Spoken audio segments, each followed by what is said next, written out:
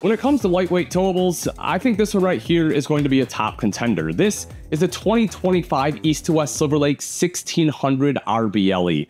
And the thing I really like about this one is even though it comes in at 3,800 pounds with about 1,000 pounds of carrying capacity, so it's still under that 5,000 GPWR, you get 81-inch ceiling height and you get an 8-foot wide box. So it's lightweight and still gives you a ton of space so you don't feel closed in. We're talking about lightweight camper. I think that is huge. And it has the setup that you want, right? You have a campsite dinette right here where you have the big window out to the campsite. The dinette is plenty large too, which I like. I mean, I can easily sit 4 people here, no problem. This does drop down into a bed. And something that I personally really like that they've done with the table is that they attach it to the wall right here. Rather than having a second leg, it mounts to the wall. Some manufacturers prefer to have the second leg so you can take the table outside. This one, although it doesn't give you that flexibility, look how stable it is. You can put a little bit of weight on here. You can actually use the table. You're not going to have that flex that a lot of times you see. You'll also notice that underneath there is going to be both USB ports as well as electrical outlets. So if you want to plug something in while you're sitting here, you have full capability to do that. And tons of storage all the way across the top, super clean. And because you have the taller ceiling heights, it also gives you taller storage capacities than what we're used to seeing in the single axle floor plans like this. It has a roof mount AC, and again, I can walk all the way underneath this without any issues. A lot of times when you're getting a floor plan like this, it's not going to be a roof mount, it's going to be a sidewall mount. Again, I think this is going to be a huge advantage over some of the others in this space. As we can see here, fully heated and enclosed underbelly as well. Again, that's something else we normally don't see. And you will also notice that there aren't any heat vents in the floor. They basically bring all of it through furniture, or as you notice here, just direct vent furnace. So you can have this one kind of out in, like late fall, early springtime, and you shouldn't have any issues. As for the rest of the kitchen, seamless countertops. You'll see that this is a thermal-formed countertop. It's not going to be a T-mold. That's a nice upgrade. 2-burner cooktop here. So you get a little bit less space, but they do that to give you a little bit more prep space. So it's kind of a give and take situation. Really depends just what you personally prefer. And then kind of same thing with the bowl. This is pretty common in this size camper where you get a single bowl that is undermount, and I like the color of it. Kind of has that like almost gunmetal look. You also see it is a high-rise faucet, so you get a little bit of space there. And then underneath, an electrical outlet and really good drawer space. So you have full plywood kitchen drawer boxes here. You can see that kind of all the way throughout. You have nice built quality drawers, and then take a look at all the storage space you get underneath here. And they just do a phenomenal job of really maximizing the space in this small camper. We've got a light here. Whoop.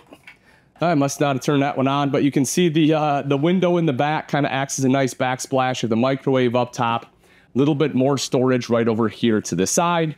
And then big refrigerator here as well. I mean, it is going to be 12-volt compressor driven. You can see the size of the fridge.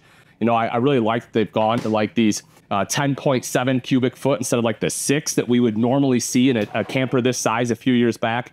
A lot of manufacturers going to a bigger one. Love that they maximize the space underneath that fridge as well. One of the things that most people probably won't notice, but in my opinion, again, one of the biggest things when I'm looking at construction is this right here. Folks, this door is actually framed out in wood. This is not plastic trim. By having the wood, it opens and closes the way it should because you don't get all that flex in the trim work. On top of that, it's a full privacy door from top to bottom. You don't have a big gap here. You don't have a big gap down below. That is huge if you're looking to keep the romance alive or just keep smells where you want them to be. That is going to be just a big feature in my opinion. You will also see that you have a mirrored medicine cabinet as well as the sink right down below. You'll notice the storage here. You also see the on-demand water heater. Now, a lot of times, again, in these floor plans, they struggle to fit all this in, but because the 8-foot wide box, they're able to have the shower to the side. You get the full sink. You still have plenty of room here for the toilet, and you get this huge additional storage space. I would have liked to have seen a hanging rod up top. That's if I, have to give a fault here. That'd be one of them, just because, I want to use that as wardrobe. So you can put a tension rod up there, but I would have liked to have seen it straight from the manufacturer. You'll also see that you have the fan right up top, an additional light in here, and if I step up into the shower at 6 foot tall, again, because that 81-inch ceiling height, I can fully stand up in here. I don't have to duck my head down. Shelves along the side there, plus the hand wand. But again, that extra ceiling height that you get in this one, I think just really helps kind of set it apart from other lightweight RVs.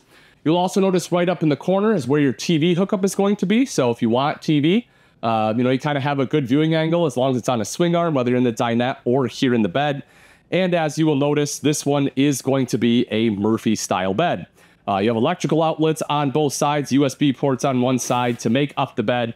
You simply drop this like so. You will release both of these locks, drop it down, and then you will fold the bed down and out. You also do have a couple of reading lights up here if you want some reading lights as well. A couple last things before we head outside. You will notice that you have a large wardrobe on this side. So not only do you have it in the bathroom, but here as well for some additional clothes. And then I do quickly want to hit on the flooring. Just because not only is this completely carpet free, so it's great for if you have some pets with you, but it's also underneath that it's going to be your 5/8 inch residential tongue and groove flooring. And then they're going to use 2x3 floor joists going across. So again, just extra reinforced, just kind of reinforcing what I mentioned earlier about excellent construction in this coach.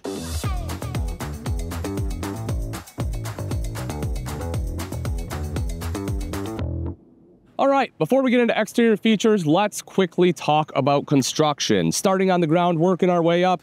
This one sits on 225/75 R15 tires. Those are going to be E load range tires.